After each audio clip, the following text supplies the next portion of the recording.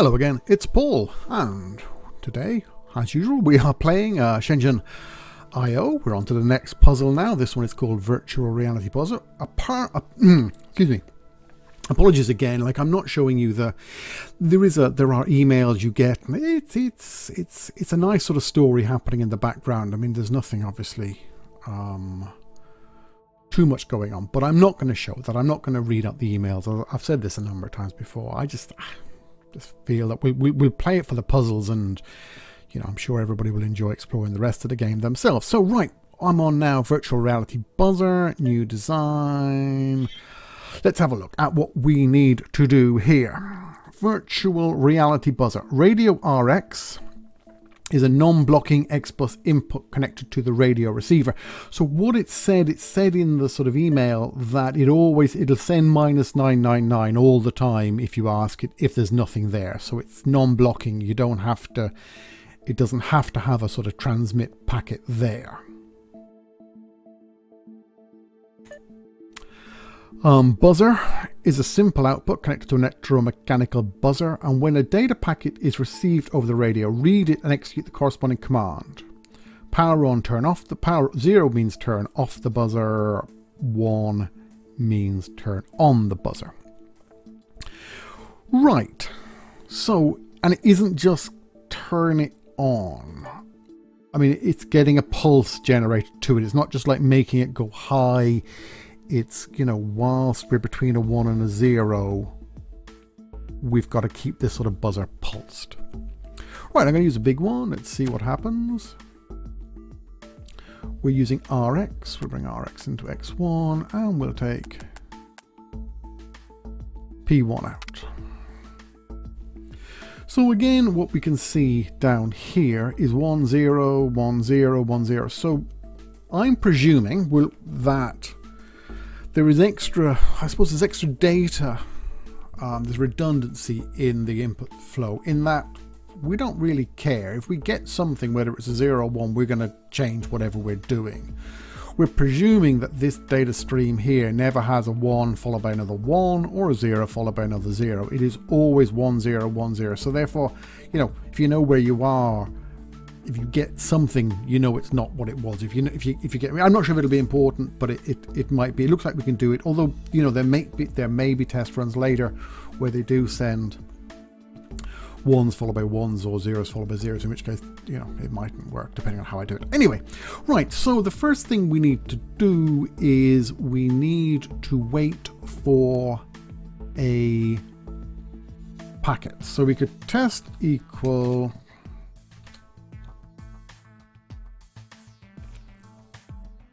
X1, and we look for a 1.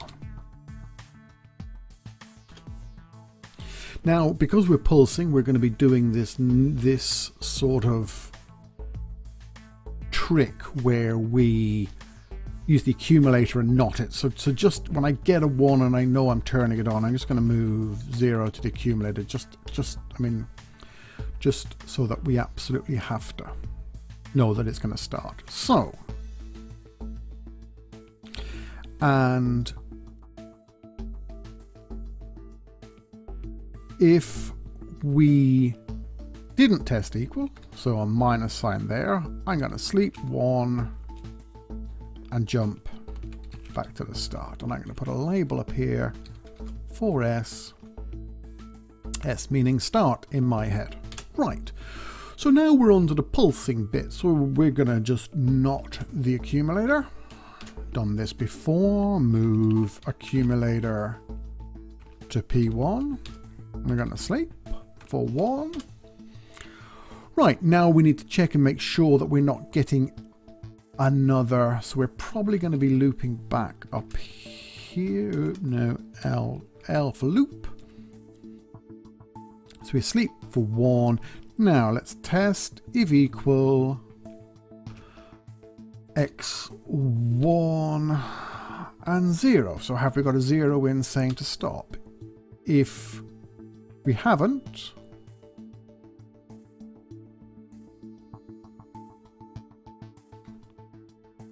jump to L. And if we have it'll come down here. We'll see what happens. I'm not sure because we'll be missing, in theory we might be missing a sleep. Let's have a look.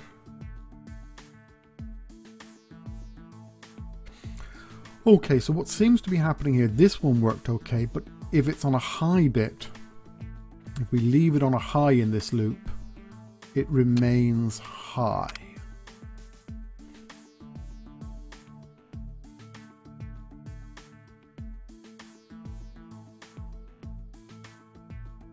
So what I need to do is, if I got a 1,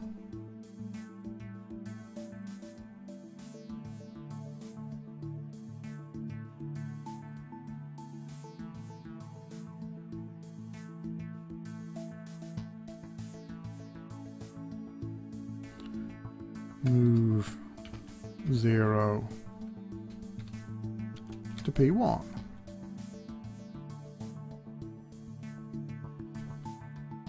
Will that fix it? Yeah, that's looking pretty good.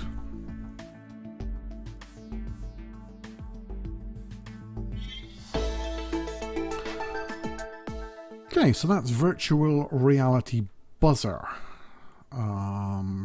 Again, I'm not going to get too hung up on all this. I wonder though.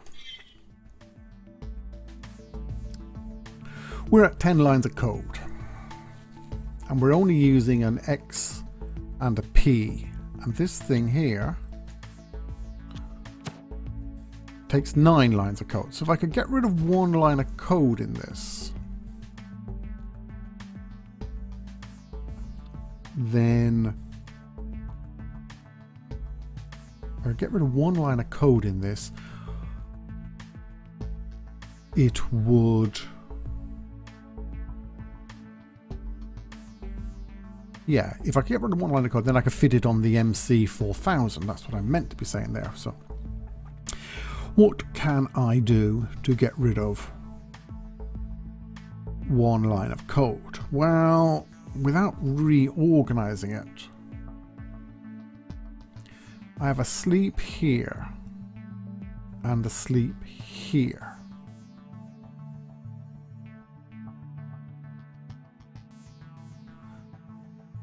So I wonder, could I let this fall through?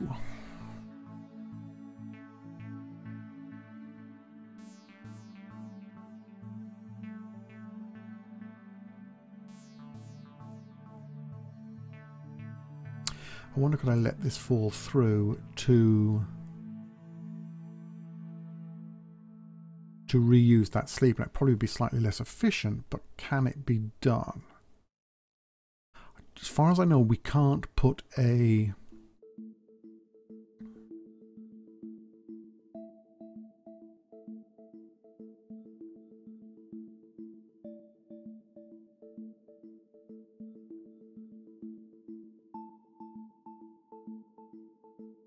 so when we're coming down through here, test if equals x1 is 1. Come through here, we do this, we do the sleep, we do the we would do the jump and go back to there. So we have like false set as we come down here, or else we have true set when we want to come down. If it's true, we do that and we skip these 2 lines and we start doing this.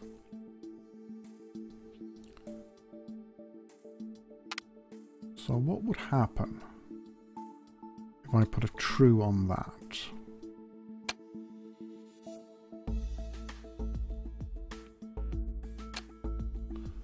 Doesn't like it. Why does it not? Move test of equal, because I'm coming back here with a negative. Right, so I'd like to be coming back here with a positive, wouldn't I? So if I was to change that to a plus to jump 12,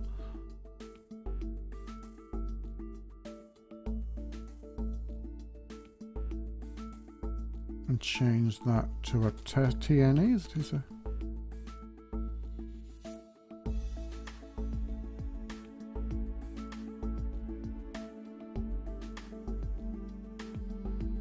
test equal x11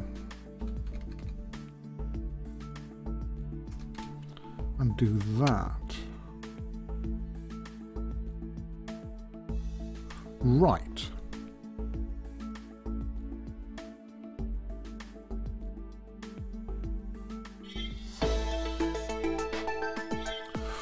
Right, so this is just getting fiercely and complicated and my head is about to explode. But what I'm thinking now is we've got plus on this jump, so that's working there. So if the sleep always happens,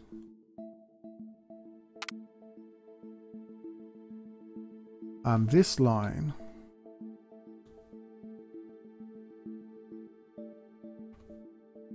minus JMP S was here. Can I just throw away these two lines?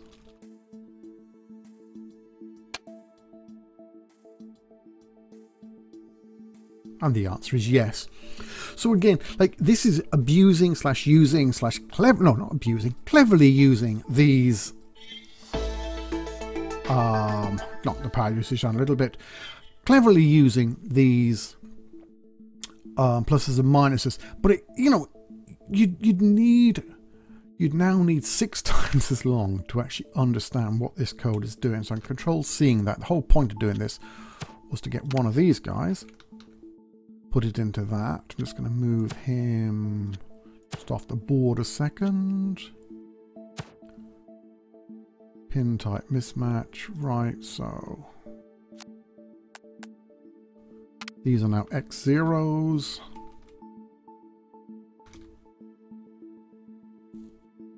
That's still P1. I have copied my code so I can get rid of that.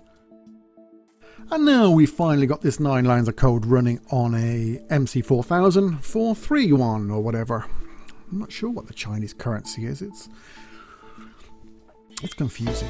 Yes, and we've now got our product cost down. So, you know, again, it just, but look at this. This is, you know, almost unreadable because, you know, instead of having it nice up here, you could see what we were doing. We were waiting until we got the right thing, sleeping, and then jumping back to start. We've abused the fact that it's a negative coming out of this test and a plot. When I say negative, I mean a false coming out of this test, which falls us through, and a true out of this test, which brings us back up. And therefore in the middle, we can sort of have some lines which are only being used, which are common to both routines, but yeah. So we're basically reusing that sleep is what we managed to do. Now there's probably much cleverer ways. I mean, there's bound to be really clever ways of doing these with just sort of gates and all the rest of it. But let's not go there as yet. Right, so that was, I believe, Virtual Reality Buzzer. Thank you for watching. If you enjoyed it, please do drop a like on the video and consider subscribing to the channel. And I will be doing more of these episodes, hopefully getting this game completely done. I have no idea how many puzzles are in it. I mean, some of them, I mean, there was like, could have been 50-ish in Infinifactory, wasn't there? Anyway, thank you again for watching. Bye now.